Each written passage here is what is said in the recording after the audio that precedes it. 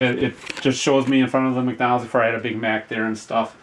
And then next I have the baseball ones, you know, like from Fenway Park. Right, let's see, this is Wrigley Field. This is the old Comiskey, you know.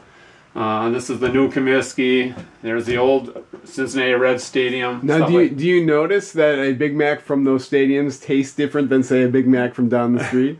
Okay, well, the thing is, there's hardly any McDonald's in any major league. So you bring them in. Bring them in, yeah. Right. So I would generally, like a lot of these pitchers, like I went to the McDonald's, and that's the Big Mac I would eat at the ballpark then, you know. So, and then like I say, I did baseball stadiums first, and then I did football stadiums. Like, you know, here's like the Colts.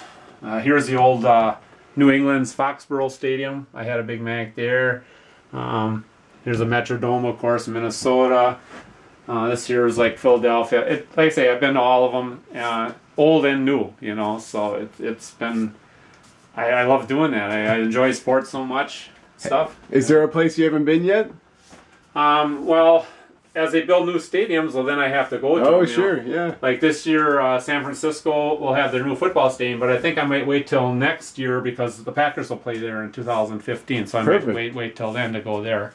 And then Minnesota will be building a new stadium, but right now there's no baseball stadiums, I don't think, that are going up or whatever like that.